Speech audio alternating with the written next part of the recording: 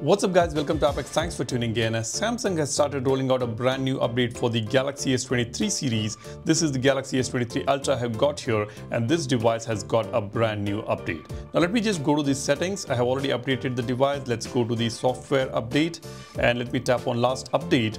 As you can see, this is the security patch level for 1st February 2024, and it says One UI 6.0, version number ends with BXAD and BWJM. And the size here is about 400.86 MB, which is a decent size, I would say. Generally, this will be below 300 MB if it is a monthly security patch, or somewhere around 300 to 350 MB. This time it's almost 400 MB we have got. And in the changelog, it doesn't talk much about any changes. It's a standard changelog we have got here. The security of your device has been improved. A software update can include but not limited to device stability improvements and bug fixes, new or enhanced features which is not there with this update, and further improvements to performance. Now this will be a pure security patch that we have got for the Galaxy S23 Ultra, and for the S24 Ultra we are still waiting for the update because this guy is going to get a big update this time, because there are a few issues with this phone which have to be fixed, and with the February security patch we should be getting all those fixes. So I will keep you guys posted about this in the next video. There are some major fixes coming up for the Galaxy S24 Ultra. Now as far as the S23 Ultra is concerned, this phone is still a beast. I don't see any issues with this phone in terms of battery life, in terms of stability. It's all going fine, and I'm sure all of you will be happy with this particular phone, and maybe you will be upgrading to the next phone after a couple of years. So this will go on for a couple of years without any issues, so don't even think about upgrading from this phone.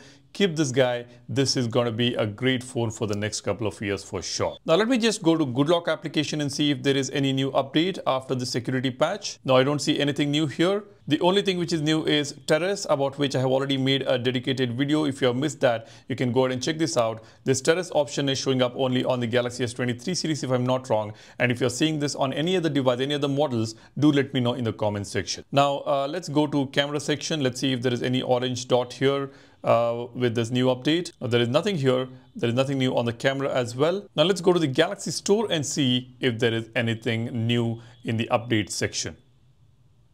Yes, there are a few updates here. We've got Samsung My Files, which is the latest update, but I don't think there is anything new here. Call and text on other devices. This was received on all the devices about a couple of days ago. My Galaxy also, we have got an update. We've got continuity services. Again, this was available a couple of days ago, and this is a third-party application that I have. Now, let me tap on Samsung My Files. In the changelog, there is nothing here.